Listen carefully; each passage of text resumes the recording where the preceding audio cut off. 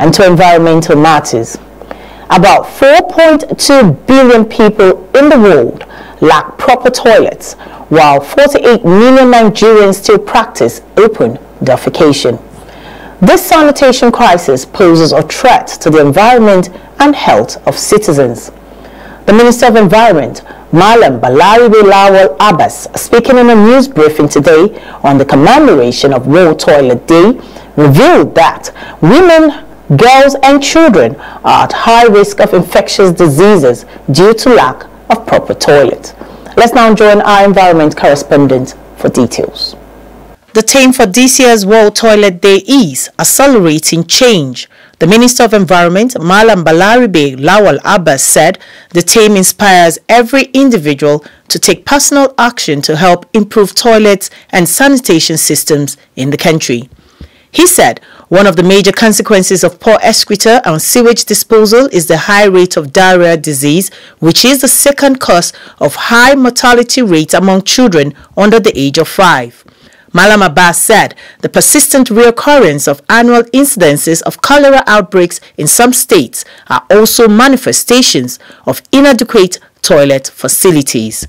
The federal government of Nigeria is committed to addressing the sanitation challenges in the country and ensuring proper management of excreta. This commitment is demonstrated by the President's declaration of the state emergency on water and sanitation. Water, sanitation and hygiene in the country, and the signing of Executive Order number 009 on open defecation-free Nigeria by 2025. That's in the next 2 years. Equally, the Federal Ministry of Environment, in collaboration with critical stakeholders, has reviewed and validated the 2005 National Environmental Sanitation Policy, including its policy guidelines on self-excreta and sewage disposal. The Minister of Water Resources and Sanitation, Joseph Telumu Uze, revealed that over 40% of wastewater is discharged into environment without treatment. He said some of the untreated wastewater are being used in irrigation farming and the produce is consumed with attendant risk.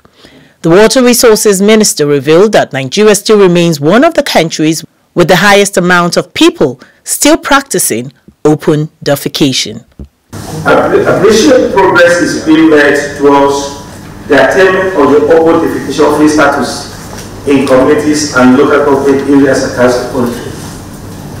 In this regard, it is noteworthy that 105 local governments and over 40,000 communities have achieved the open defecation-free status. Despite this encouraging development, we need to do more in order to attain the 2025 target date of ending open defecation in Nigeria. Both ministers appealed to all national, state and local government stakeholders to take environmental sanitation as a priority by building more public toilets in their domain. They called for more practical steps and actions, saying individually and collectively, citizens can act as agents of change to ensure all has access to toilets. Likewise, all commercial entities such as petrol stations, shopping malls are encouraged to launch functional toilet facilities for the public as part of their corporate social responsibilities. World Toilet Day is commemorated on the 19th of November annually.